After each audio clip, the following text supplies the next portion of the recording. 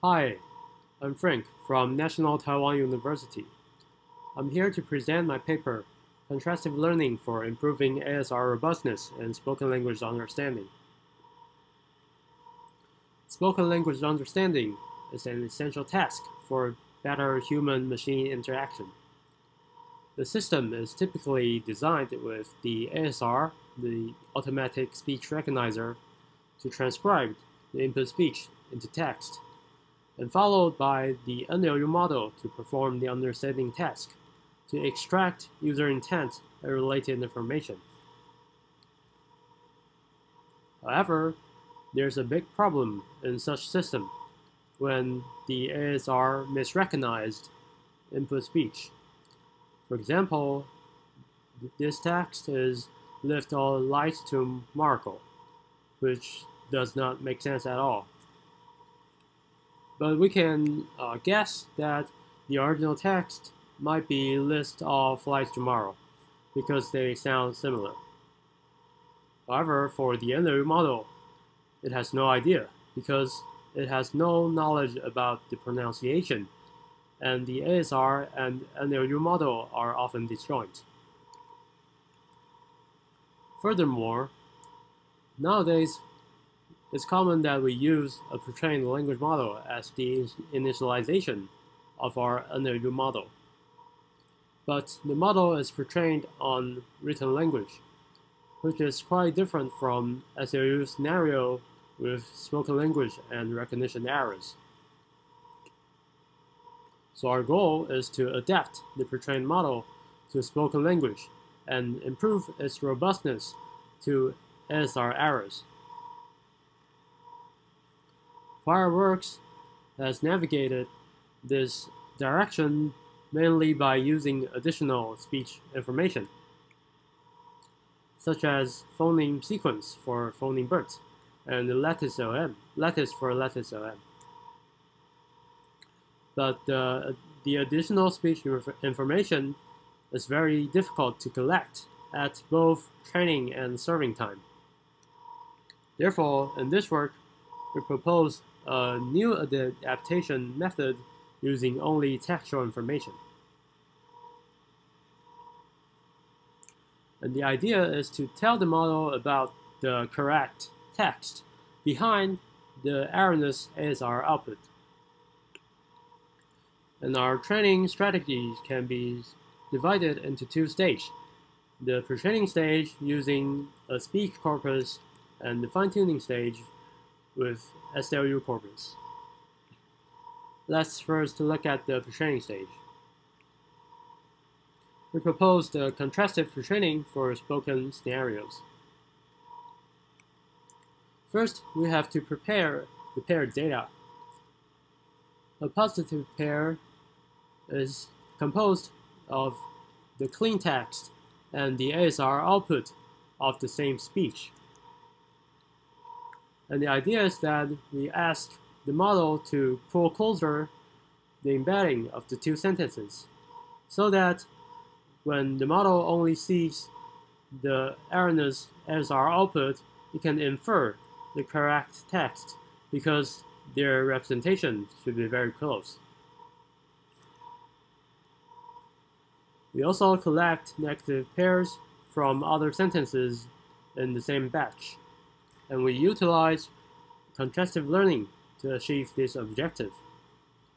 The loss function is written here.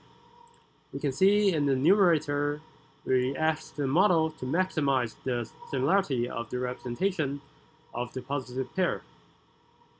And in the denominator, we ask the model to push away the similarity of the negative pairs.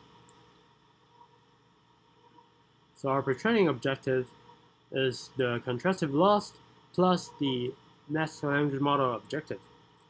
We keep the MLM loss to prevent catastrophic forgetting and to adapt the model to spoken language.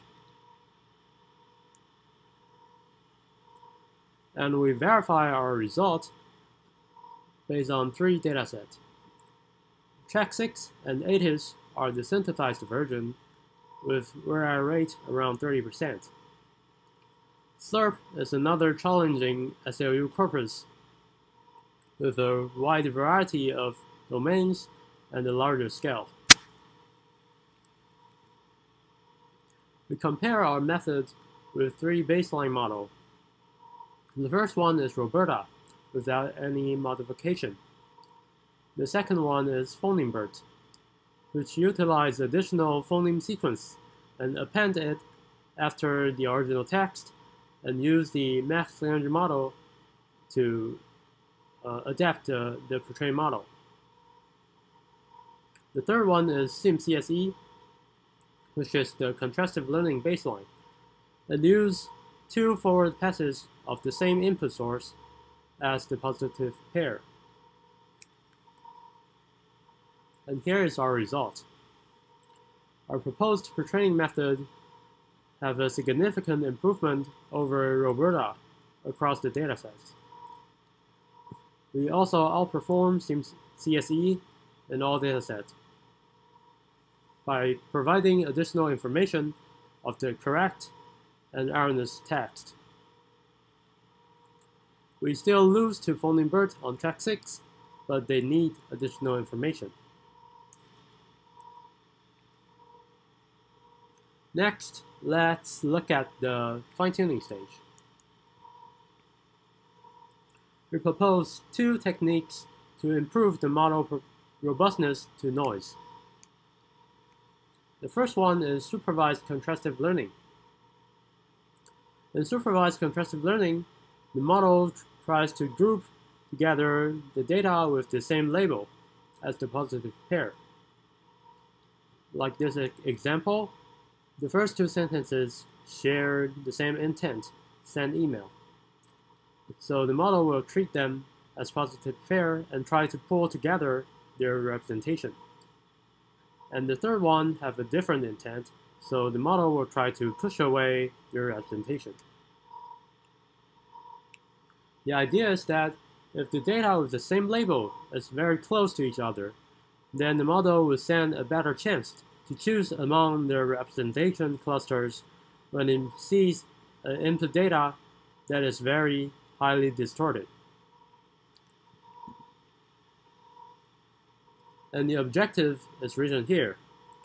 It's very similar to the contrastive training, but we add the identity function of the label here to check the positive pairs. And the second one is self-distillation, and it aims to relieve the model from label noise. Label noise also comes from misrecognitions, but on the keywords. Like this example, the original text should be turn the light on, but on is mistranscribed to off, and the intent is the exact opposite. And the model sees this data, it will feel very confused because the intent is very different from its prediction. So the model have no choice but to overfit on this misleading label. So we propose to utilize the previous prediction as a guide to check if this label is suspicious. We utilize self-distillation to minimize the KL divergence of the current and the previous prediction so that the model will be more consistent.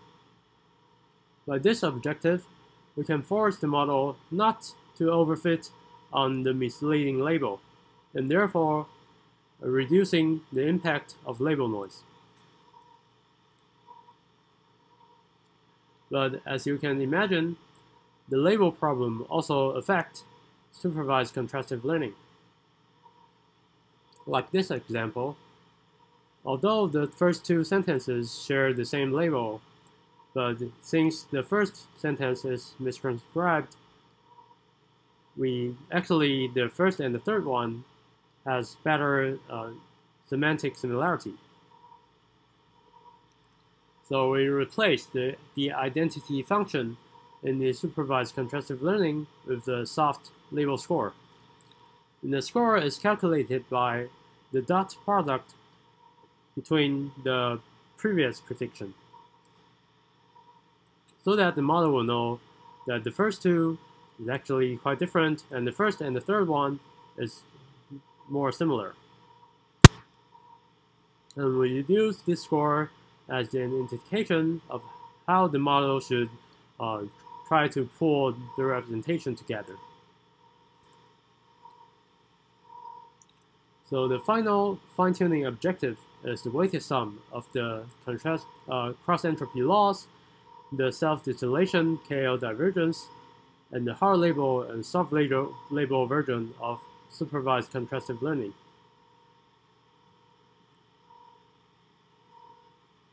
And here is our result.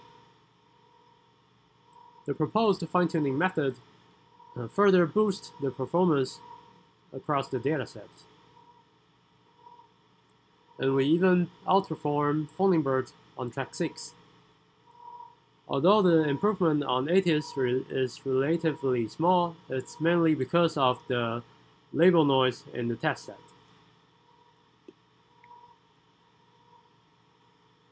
And here is our ablation study.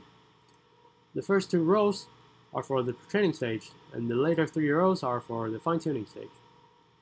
We can see that in the pre-training, the masked language modeling is very important to adapt the model to spoken language and prevent catastrophic forgetting when we applied the contrastive loss.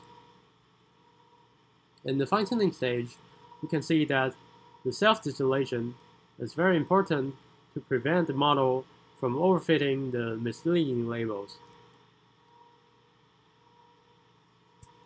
Overall, we can see that each component contributes positively to the final score.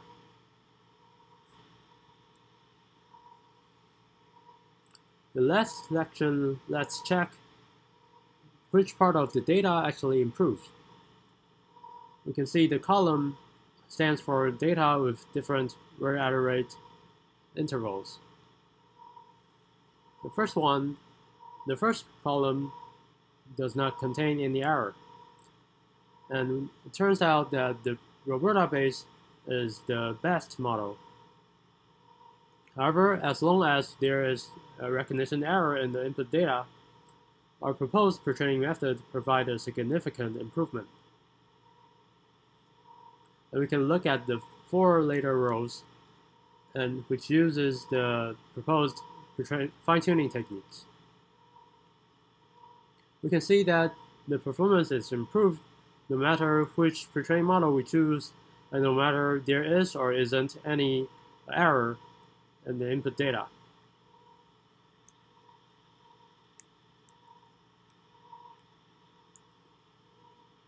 Let me summarize my presentation.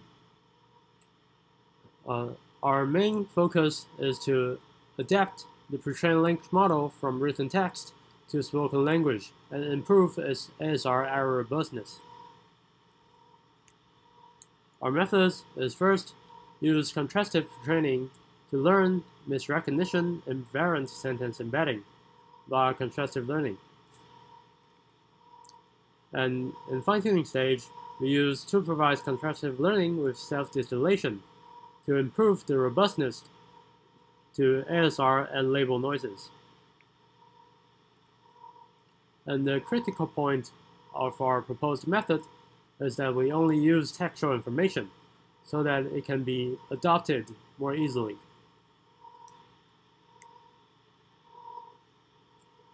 Thank you very much. This is the end of my presentation.